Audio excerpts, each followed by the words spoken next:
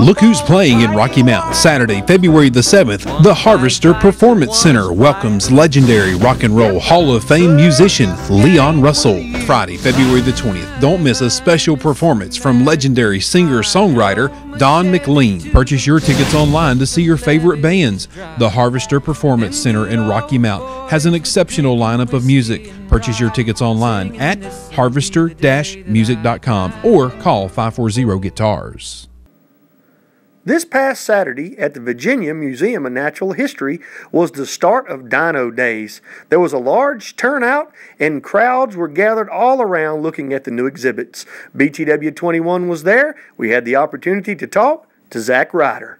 Well, Dino Day is just a day that we have every January. It is what the name says it is. It's Dino Day. We have a lot of different dinosaur casts and fossils. We have different specimens as far as full cast skeletons this year. We have a velociraptor, a bambiraptor as well. Just a lot of different cool things for the kids and parents as well to see. Yeah, well, we have a special events coordinator who works very diligently and hard to put this all together.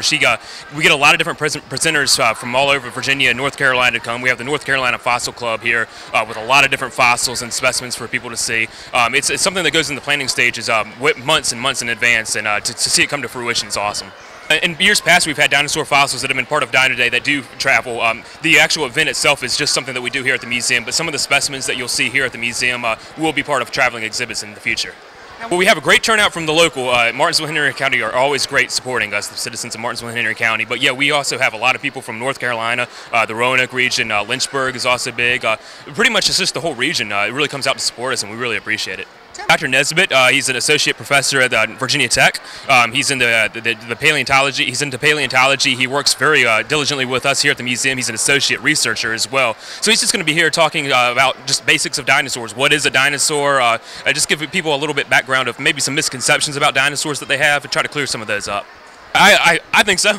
Yeah, we have some of the dinosaur specimens that we got specifically for Dino Day are going to be here for the next about a month.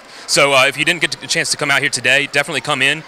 We'll have these available for you. We'll have, like I said, the Velociraptor, Bambiraptor, full skeletons of the real thing. So really cool things to see. Definitely worth coming out again. If you weren't able to come out this past Saturday, the Museum of Natural History will be showing these displays throughout the month of January and part of February. So come on out and visit the Museum of Natural History. I'm Chad Hall reporting for BTW 21 News. Mommy, I'm so glad you're home. I missed you. What did you do today? Well, I had a very busy day helping to take care of people. American National University's Medical Assisting Degree Program positions you for success in one of today's fastest growing healthcare occupations. And our credit for college, life experience, or military training saves you time and money. You take care of them just like you take care of us. Our Martinsville campus is waiting to hear from you. Call or